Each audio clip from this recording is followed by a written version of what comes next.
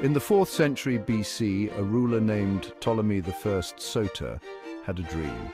He wanted to build a library unlike any other. His vision was the Great Library of Alexandria. Located in the bustling city of Alexandria, the library was meant to be a place where all the world's knowledge could be found. Ptolemy I Soter had been a general under Alexander the Great. Alexander believed in bringing knowledge together. When he died, Ptolemy I Soter inherited part of his empire. He wanted to continue Alexander's dream of a center for learning. The library quickly became a symbol of knowledge and power. It attracted scholars from all over the ancient world. These scholars came to study, debate, and share their ideas. They helped to make Alexandria a center of learning. The library was more than just a place to store books. It was a place where people could come to learn and grow. The library was a symbol of the power of knowledge. The Great Library of Alexandria was a magnificent building. It was designed to be both beautiful and functional. Imagine walking through its grand halls. They were lined with shelves full of scrolls. The library was divided into different sections. Each section held scrolls on a specific subject. There were sections for literature, history, mathematics, and more. This made it easy for scholars to find the information they needed. The library also had lecture halls, gardens, and even a zoo. These spaces provided places for scholars to relax and socialize. The zoo was particularly popular. It allowed scholars to study animals from different parts of the world. At the heart of the library was its archive. This was where the most valuable scrolls were kept. The archive was carefully designed to protect the scrolls from damage. It was kept cool and dry to prevent the scrolls from decaying. The Great Library of Alexandria was home to hundreds of thousands of scrolls. These scrolls contained a wealth of knowledge from all over the ancient world. The library's collection was constantly growing. Ptolemy I Soter and his successors were determined to collect all the world's knowledge. They sent royal agents to all corners of the known world to buy up scrolls. Sometimes they even borrowed scrolls from other libraries and never returned them. The scrolls were written in many different languages. These included Greek, Egyptian, and Babylonian. To make the scrolls accessible to scholars, the library employed translators. The translators worked tirelessly to translate the scrolls into Greek, which was the language of scholarship at the time. The library's collection was vast and diverse. It contained works of literature, history, philosophy, mathematics, astronomy, and medicine. The scrolls covered every subject imaginable.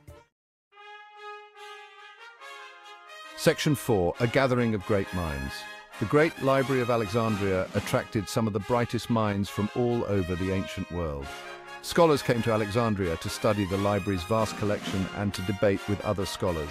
The library became a melting pot of ideas. One of the most famous scholars who worked at the library was a man named Euclid.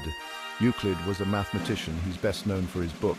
This book is still studied by mathematicians today. Another famous scholar who worked at the library was Eratosthenes. He was a geographer, astronomer, and mathematician. He is famous for calculating the circumference of the Earth with remarkable accuracy. There were many other notable scholars who worked at the library. They made important contributions to many different fields of knowledge, including astronomy, mathematics, and medicine. Their discoveries helped to shape the ancient world. Section 5. The slow fade of knowledge. Sadly, the Great Library of Alexandria did not last forever. Over time, the library began to decline. There were a number of reasons for this. One reason was political instability. As the Ptolemaic dynasty began to weaken, Alexandria became less safe. There were riots and wars, and the library was often caught in the crossfire. In 47 BC, Julius Caesar accidentally set fire to part of the library during his war against the Egyptians. Another reason for the library's decline was a lack of funding. The Ptolemaic rulers who came after Ptolemy I Soter were not as interested in supporting the library as he had been. As a result, the library began to fall into disrepair. The final blow to the library came in the 7th century AD. The Muslim army conquered Alexandria. The library was destroyed. No one knows exactly how the library was destroyed, but it is a tragic loss for the world. Section 6, a legacy in ashes. The destruction of the Great Library of Alexandria was a terrible loss for the world. The library was a treasure trove of knowledge. Its destruction represents a significant loss of cultural heritage. Despite its destruction, the library continues to inspire people today. The library is a reminder of the importance of knowledge and learning. Today, there are efforts to rebuild the Great Library of Alexandria. The Bibliotheca Alexandrina, a new library, was built near the site of the original library. The new library is a fitting tribute to the legacy of the Great Library of Alexandria. It is a place where people can come to learn and explore the world of ideas. The Great Library of Alexandria may be gone, but its legacy lives on.